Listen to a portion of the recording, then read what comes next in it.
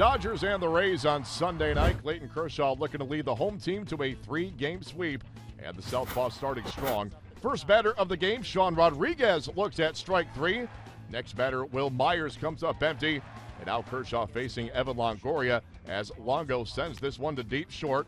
D. Gordon to his right. The backhand stop throws across his body. Longoria is retired. Nice play. Now it's Kershaw at the plate, bottom 2, facing Jeremy Hellickson. 2 on and 2 down. Kershaw lines a base hit into right field. In to score is Ethier.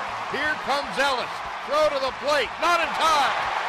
Clayton Kershaw takes matters into his own hands, singling home 2 with 2 out in the second, and the Dodgers take a 2-0 lead. That is courtesy of KLAC. The Dodgers not done there. 2 batters later, it is 2 on and 2 down for Mark Ellis. He sends this one into deep left field. That's an RBI double, scoring Kershaw. The Dodgers have a 3-0 lead. Bottom 3, leading off the frame, Yasiel Puig. He sends this one down the line as it ricochets off the wall.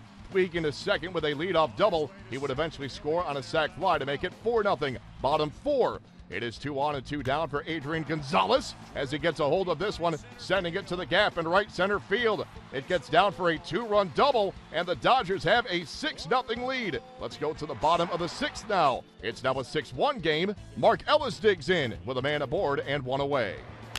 The fly ball to left field. It's way back. Bourgeois at the wall. He looks up. It's gone. A 2-run home run for Mark Ellis.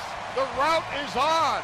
8-1 Dodgers. That is KLAC once again. It takes us to the top of the 8th. Now an 8-2 game. Kershaw facing Longoria. 2 on and 2 down. Longoria grounds into the force at third. Kershaw at 8 innings, 3 hits, 2 runs, just 1 earned, and he strikes out 8.